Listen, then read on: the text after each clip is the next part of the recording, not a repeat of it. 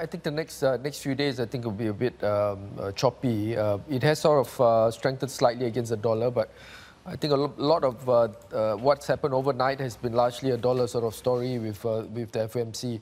My sense is, I think politically, the relationship between Turkey and US will be at the forefront, especially with the defense missile system sort of purchased by Turkey.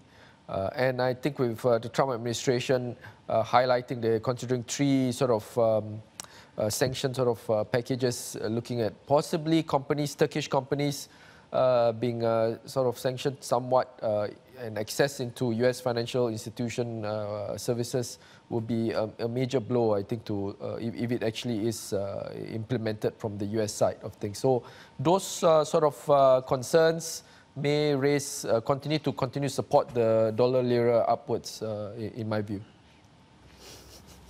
Also wanted to ask you about your outlook for USD now, because what you've done essentially here is reiterate your call for USD weakness in the aftermath of the Fed decision.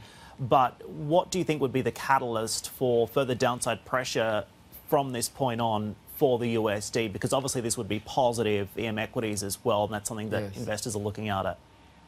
I think the eventual move would be the exact implementation of a Fed cut, which as early as July could be a possibility, but I think it will be priced into in some cases as well.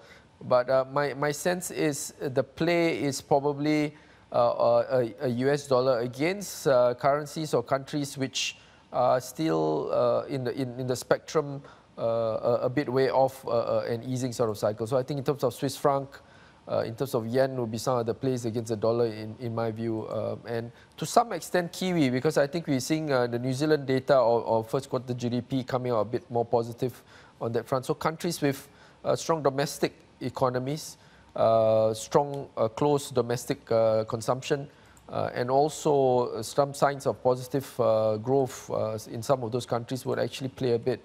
But my sense is I think Swiss franc yen would be positive relative to the dollar in the short term, in the interim, in this transition sort of period. Hey everybody, it's Hadley Gamble from our new CNBC Middle East Bureau in Abu Dhabi. Thanks for stopping by. Now to watch more, you can try one of the videos that just popped up on your screen. And don't forget to subscribe.